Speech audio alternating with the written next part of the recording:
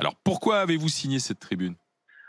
Du coup, déjà, je tiens à signaler qu'en fait, je ne le prends pas comme une tribune politique. Je le prends pas comme ça. C'est juste, comment dire, Un message avec lequel vous êtes d'accord? Oui, voilà, c'est un message dans lequel je suis d'accord, mais je le prends pas comme un parti politique. D'accord. Parce que hier, du coup, je vous écoutais un peu et j'entendais dire comme quoi il y en avait qui disaient que c'était l'extrême droite, ce genre de choses.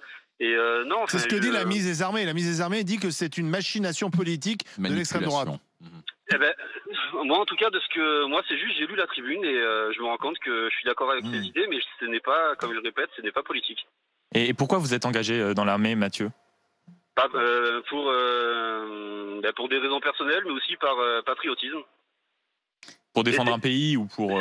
C'est ça que je déplore un peu aujourd'hui, c'est que aujourd'hui en France, être patriote, c'est vu comme justement comme extrême droite ou c'est pas faux. J'imagine que vous avez des collègues à vous qui partagent le même constat que vous. Ils ont aussi ce sentiment d'être incompris quand ils signent la tribune ou quand le constat est balayé un peu d'un revers de main. Eh bien moi, du coup, après, c'est un peu différent puisque moi, je suis juste réserviste dans l'armée. Du coup, en fait, je suis pas tout le temps au régiment. Ouais. J'y suis même rarement, en fait, puisque moi, du coup, je suis un civil normal. Je travaille, j'ai ma famille, j'ai ma vie de tous les jours. Et en fait, c'est juste de temps en temps, du coup, je vais faire des entraînements à l'armée pour. Ouais. Et comment c'est que vous repartez au Niger, là? Eh ben moi, je suis rentré dans la réserve justement pour pouvoir faire un peu des OPEX. C'était mon but premier. Et quand j'ai entendu dire comme quoi justement ils avaient vraiment besoin de réservistes puisqu'ils ont un peu du mal à trouver des actifs en ce moment pour y partir. Ah bah tiens.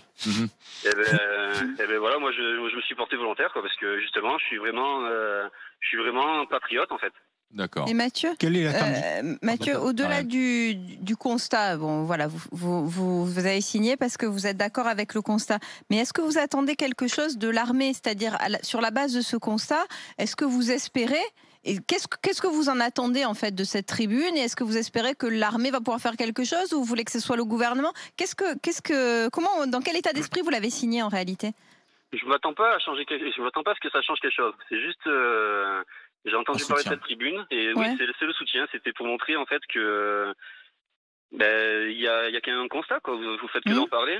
Ça commence à partir de plus en plus en sucette. En sucette, oui.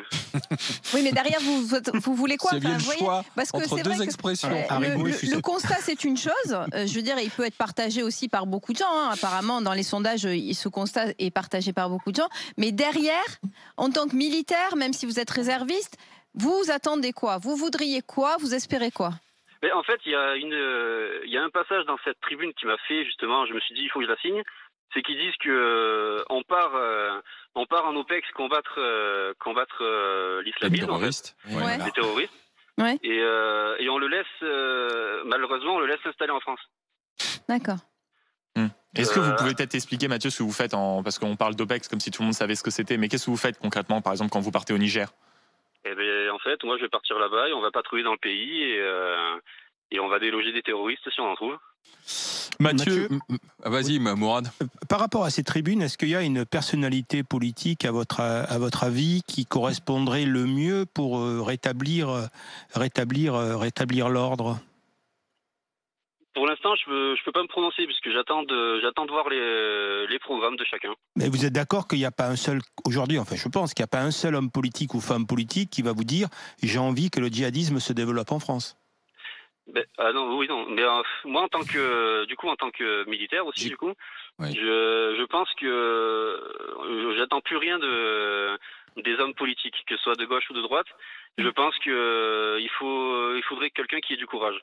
Oui, mais le constat, tout le monde peut le faire. Je veux dire, sur la tribune, sur le djihadisme, sur une certaine séparation de certaines classes de la population qui existent dans ce pays, mais le constat n'est pas la solution. C'est-à-dire, il y a des gens, lorsqu'ils ont fait le constat, on a l'impression qu'ils apportent la solution. Non, le constat, tout le monde le fait, mais simplement la solution est difficile à trouver. Elle est très très très compliquée à trouver. Et ça ne veut pas dire qu'on ne le veut pas, mais ça veut simplement dire que c'est compliqué. Voilà. Oui, ça je le comprends, oui. Mais après, je pense que ceux qui ont écrit cette tribune, je pense pas qu'ils cherchent... justement, ils font juste un constat, ils cherchent pas non plus à trouver une solution.